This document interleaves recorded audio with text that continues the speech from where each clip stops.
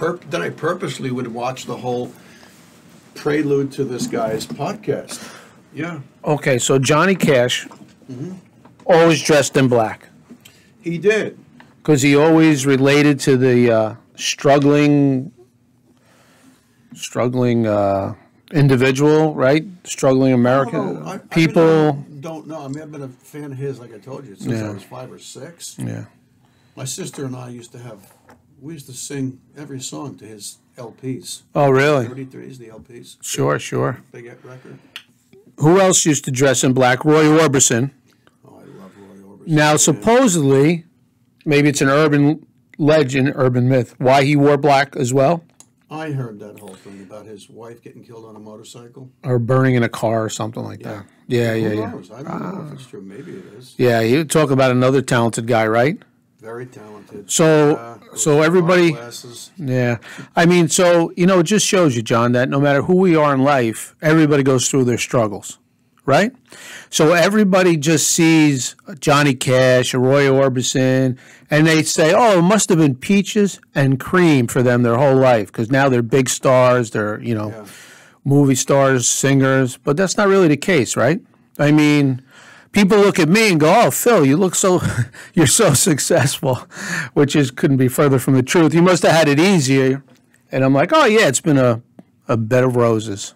I think no matter what you do in life, unless you're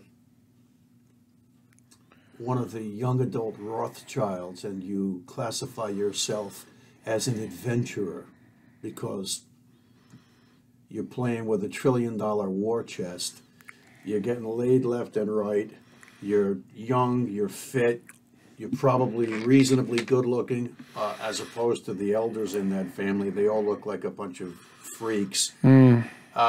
But they're adventurers. Yes, adventurers. They've never held a job. They just go out with hiking boots and shorts and, walking sticks, and they go on adventures. But Joe, those people, I don't know what, I cannot relate to them, but no matter what you do in life, whether you're a surgeon, an Uber driver, whether you're a teacher, you're a butcher, a baker, a candlestick maker, Sure. You have a thorn that is always at the ready to slip itself under you to go right up your ass. John, remember that short story fable when we were kids about the lion at the zoo? And everybody was afraid to go near the lion because he would roar and like he was out of control. And they didn't know what to do. And then one day, somebody's kid slipped through the gate, made it into the cage. I know I'm butchering the story. But it turns out the lion had a thorn. You just mentioned thorn in his paw. And as soon as the child pulled out the thorn, he started licking. The lion was licking the kid like, oh, thank you. Like, And that's kind of like the case in real life. I mean, a lot of people have that thorn that, you know what? Now, what do you do when you have a thorn, John? And maybe that's why that story was so beloved and it went all around. It went viral. Sure. I mean, everybody's got a thorn. So what do you do when you have a thorn, John? Should you let the thorn destroy you, or should you learn from that thorn and say, how can I overcome this thorn? Tell me. I think that's a fabulous topic, especially for this podcast, because what it does is it points to the trials and tribulations of the third dimension in life on this earth in the flesh, and we are called upon to alchemize the thorns that stick in us. John, I've had a few thorns in my day. I'm sure. And listen, a thorn will knock you down. A thorn will put you out of commission for a while. A thorn it does hurt. Whether that thorn is from a relationship, a job, your health. I mean, it could be anything. That out of nowhere in life comes this thorn, and all of a sudden you're upside down in pain, confused. What are you doing? Why did I get this? Or why did this happen? Yeah. And so what do you do when that happens, John? What do you recommend? I think that, if anybody thinks that life in skin on planet Earth in the third dimension if you think it's not the school of hard knocks, then maybe, just maybe, you're an adventurer and part of the Rothschild Rockefeller crew. And you know something? I wouldn't trade my life for theirs for all the fucking tea in China. I wouldn't do it. You know why? Because we take our life experiences and we take the mastery that we have exhibited over the thorns and the slings and the arrows. We become alchemists in this life. And I believe we have one life after another, and we even have simultaneous lives in different dimensions. But what's the goal? The goal is to reach the highest possible version of yourself, which speaks to the higher self, which we'll do one of these days. But life calls upon us to be alchemists. It does. But those guys I was talking about, the adventurers, what thorns did I have? What thorns? Maybe they fell when they're hiking and they skinned their little knee. Oh, maybe that's the extent of their thorn. I don't know. Or maybe the old man dies and leaves, 300 billion to their brother, but this guy only gets 200 billion. Oh, there's a problem. Do you ever meet people, John, that have a current situation or a thorn, and it's woe is me, and they just start to fold? Like they don't really have fight in them. Have you ever met anybody like that? Oh, for sure. Absolutely. Okay. Yeah. What would you tell them? Like, would you try and cheer them up or tell them not to quit? No, what would you do? I don't think the answer is to cheer somebody up, unless I think their woe has to be pretty superficial to evoke a response in me where, hey, let me, cheer this guy up. Let's go for ice cream. Let's go for a beer. Let's put some vanilla ice cream in your beer. Ice cream has cheered me up. Right. No, I think it's more than that. And I think I'd probably go into a rant and a conversation about why are we here and have you no respect for yourself? Because if you have no respect for yourself, you probably have no respect for the people around you. Have you ever looked up at the skies when we're going through, like when we have a thorn, and said, why now? Why me? Yeah, we all have done that. Like, why does this have to happen? What would you tell people, John, that say, oh, why me? Why does this have to happen? Well, I think that kind of mentality is understandable, but I think everybody's at a different level of proficiency with understanding what I would call the nature of reality and how we are eternal, spiritual, energetic beings of the universe. We're children of the universe, children of the Creator. We're fractals of the Creator, and we're living a temporary physical existence. And I find that people that sink so low because they can't see their way through the bullshit.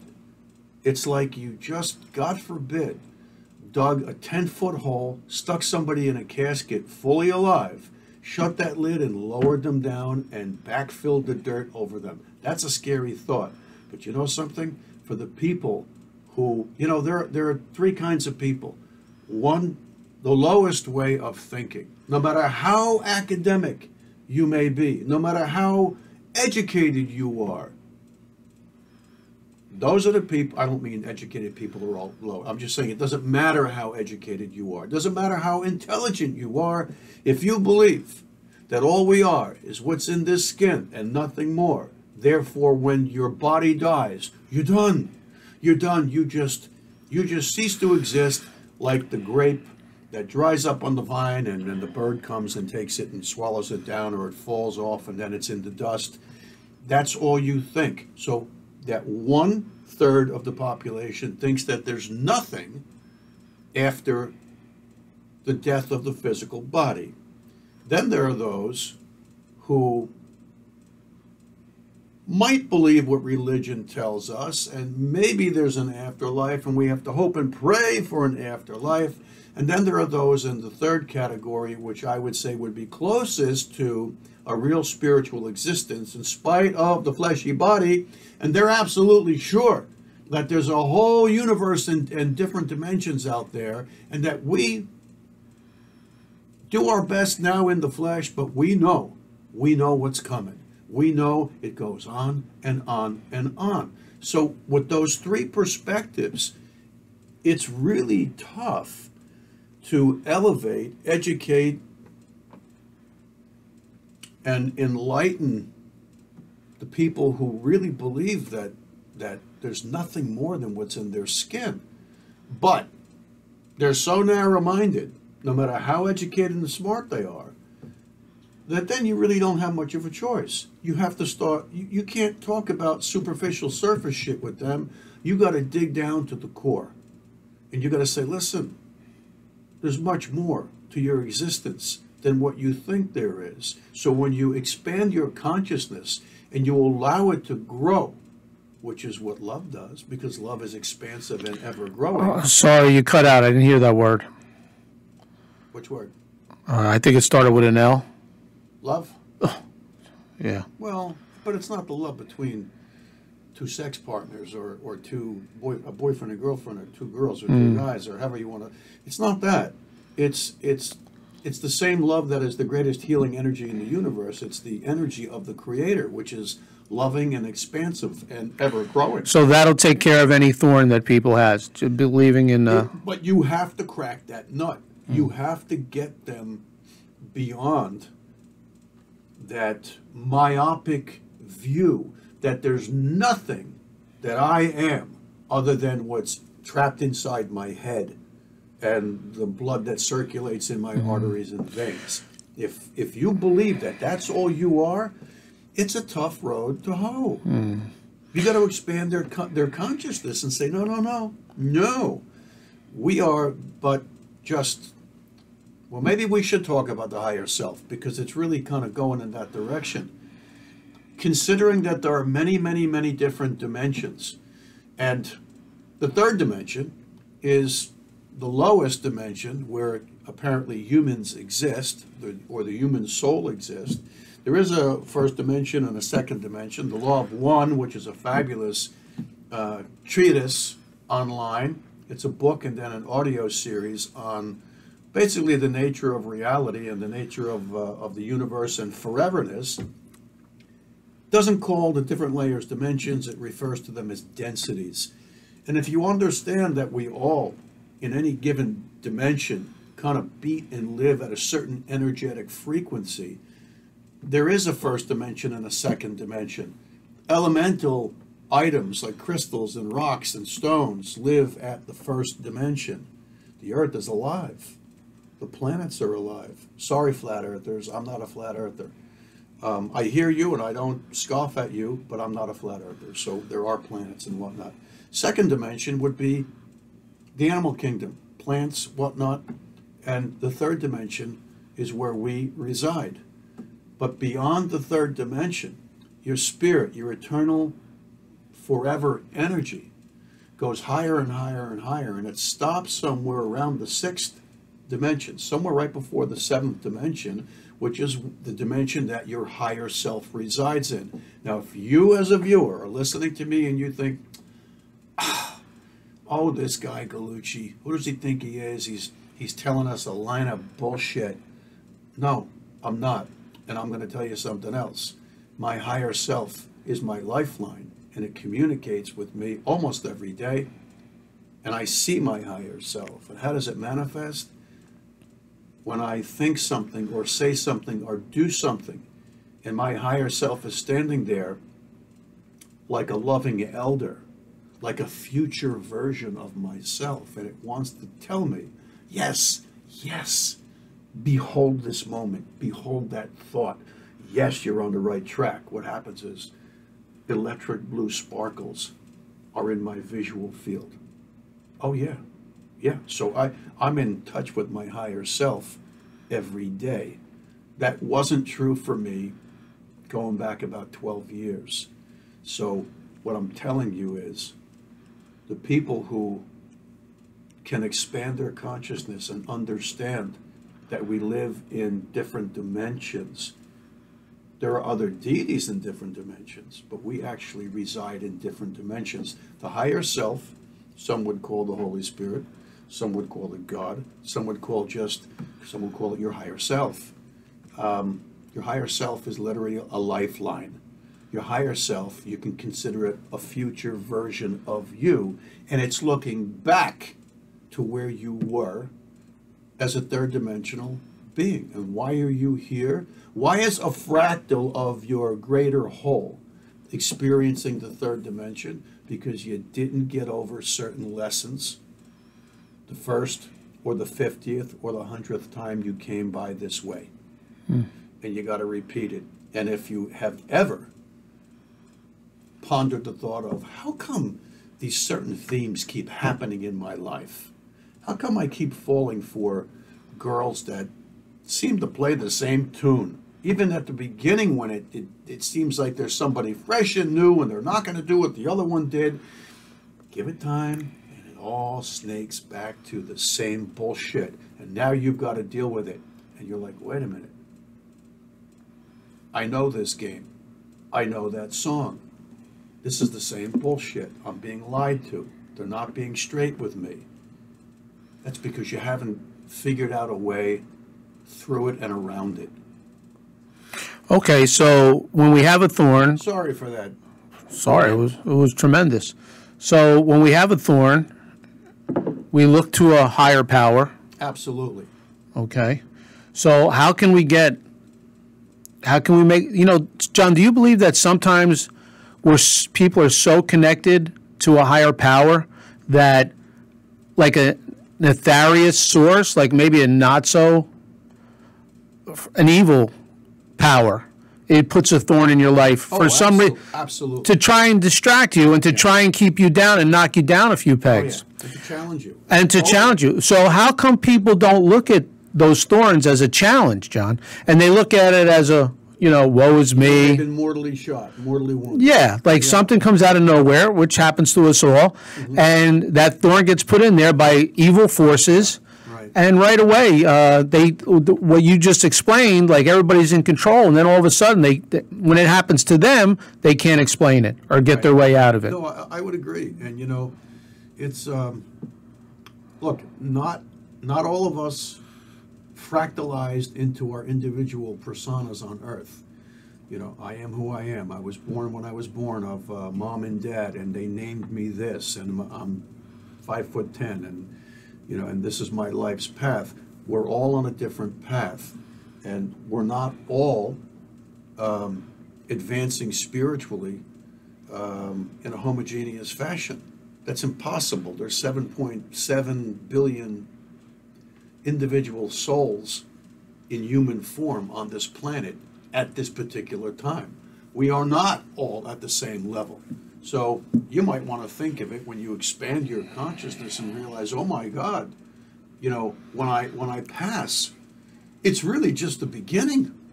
It's not an ending. It's the beginning. Like we were the other night at a wake of a common friend, relative, and I really lamented, standing there and pondering him, and I thought, all right, God bless. This is just the chrysalis. This is just the shell that you experienced, the slings and arrows of being in the third dimension. And God bless you. You're born back into the universe, not as a newbie, but you're born back into the universe from which you came. And that's how I look at what we're going through. So remember, all of your favorite deities, whether it's Krishna, Jesus, Buddha, Gautama Buddha, Moses, whoever, they're all still alive in higher dimensions. They are. They preceded us, and they're at a higher spiritual level, closer to that loving central core than we are. And we'll get there. So, John, if we have the higher power on our side, and a thorn comes and puts us, sets us back a little bit, how come some people want to fight and move on and get past it, and some people either accept it or they just let it derail them? They're not ready to make the commitment to say, wait a minute, there's effort to be exercised in my advancement. I know a lot of people in my life who just would rather, I don't want to say blue pill, red pill, but they just conform. Some people just don't want to fight. They just don't want to fight. For instance, I've seen, and I'm not disparaging people who are so fearful of what's happening in the world in the last 2 years, where everywhere you go, they're on a beach, standing knee deep in the ocean with a mask on, a mask and a welder's shield. God bless those people. But let me say something. In the same vein that Walt Disney had his body frozen, what does that tell you about Walt Disney? And it points exactly to what the Disney Corporation is today. It's evil. At the very core of the core, Satan, Lucifer, whoever you want to tag, is at the core of the Disney Corporation today.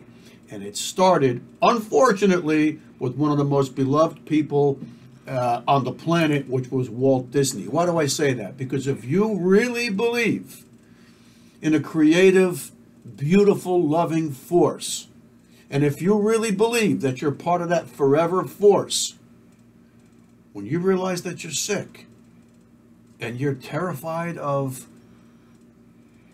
that nothingness that you believe is death, instead of going with it and knowing that you're going to be taken in the arms of the Creator, however you want to think about it, you have yourself frozen because, well, 50 years from now, when they can cure my disease that's going to kill me, they'll just thaw me out and cure my disease, and I will live forever. That's what Walt Disney believed. Is it any mystery that his gem, his company, all these decades later, is evil? So what about the people who have no real faith in the universe? They got no real faith in the Creator or whatever deity you want to pray to, which means they got no faith in themselves. They're so fearful. They're so co-opted by the evil people on this planet, and the little thing with the spikes that fly around in the air and go up your nose. What do? Here, I'll take it. I'll take the special sauce. Left arm, right arm, asshole. Oh, save me. And I'll wear that mask when I'm jogging. And when I'm alone in my car on the way to work, I'll have a mask and a fucking welder's shield in my car all by myself. And we can do this on Facebook. We can do this. No, we can't do this. You can do this because I'm beyond it. I'm beyond it. And you know something? The Creator gave me an immune system. And boy, are there videos out there now, which the platform would take down, that show a panel of discussants that are all sharp physicians that show what we were told over the last year and a half. It ain't necessarily so. John, you could almost say that the higher power might also have something to do with when something comes into our life that's not so pleasant, a thorn or whatever kind of thorn it might be. And because the higher power wants us to become something that we are not yet there for, whether we're ready for it or not. So when a struggle comes into your life, you're not supposed to quit. Right. You have to somehow turn on that switch and fight like hell to get out of that situation. And then maybe when you're done and you've made it to the other side and you made it through the woods, maybe that's the person you're supposed to be. Yeah. You know? So to me, right, and I know you understand this, the way I see it, and not everybody's life is the same, you know, the multi-billionaire, trillionaire adventurers are never going to get pushed to be better or greater than what they are. because these people believe they're here, they own the third dimension, and they can't be any better than they already are. That's a sad state of affairs. It really is. So just like a prize fighter or a UFC fighter or a basketball, football player or anybody who's really proficient at what they do, a musician, a race car driver, chess, anything. Think about all of the hours and all of the stress that they put upon themselves, honing their skill, getting better, getting themselves to a point where they become invincible. And life is a training ground to prepare you for invincibility. That's how I look at it. But boy, it's tough taking the lumps along the way. Hey, no prize fight is easy, right, John? Right. You're going to, no matter, even if you win or lose, you're going to take a couple lumps along the way. Well, and that's my point. So if you could somehow, with every dark cloud, there literally is a silver lining. There is. I mean, and for whatever reason we have to go through what we have to go through, I believe it's all part of that journey to get us to be the person we're supposed to be. Right. Now, I know, going through my struggles in life, I'm definitely not the same person as I went into those struggles. And at the time, you can't really see it. You don't understand it. But I guess the message is to just get strong and to just understand why everything happened the way it is.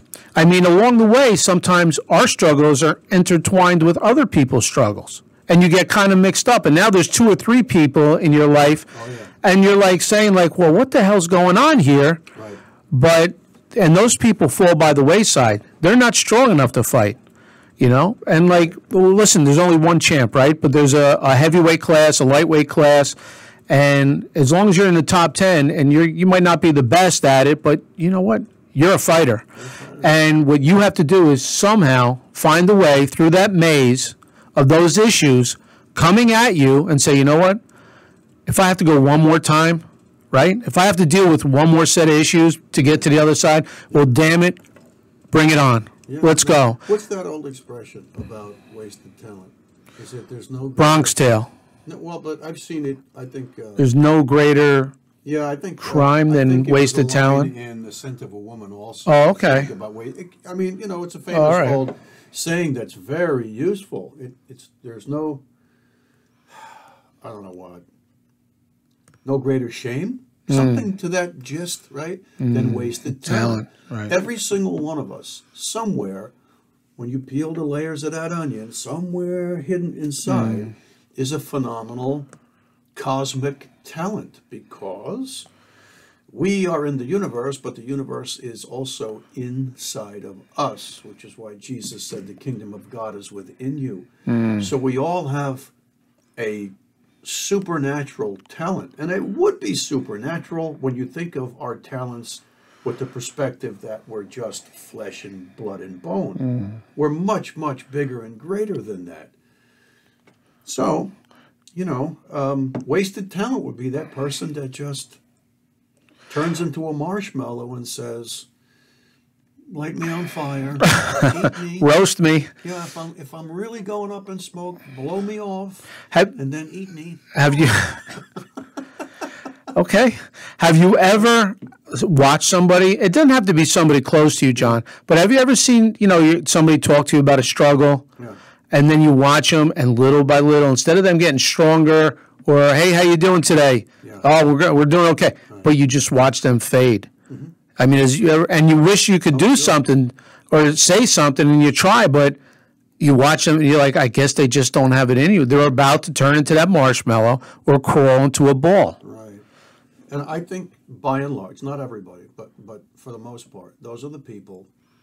I'm going to say something that's going to make people laugh or scratch their head or kind of... Probably a little bit of both. But it's been noted that people who talk to themselves always seem to have an interesting perspective on a predicament that helps them get out of a predicament. And I say, and I didn't make this up, people who talk to themselves are really reaching out to their higher selves.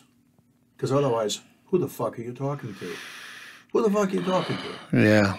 I mean, so Oh, I definitely, when I'm alone in my house or in my car, if I have something that's really like gnawing at me, oh, I discuss it outwardly, verbally, which means the NSA has all of my inner secrets because They're out there. I'm talking to myself, and meanwhile the cell phone's in the car, and it's, they've got my innermost thoughts. But I am talking to my higher self, and how do I know? Because over the last, I don't know, 11 or 12 years, my higher self communicates back with me.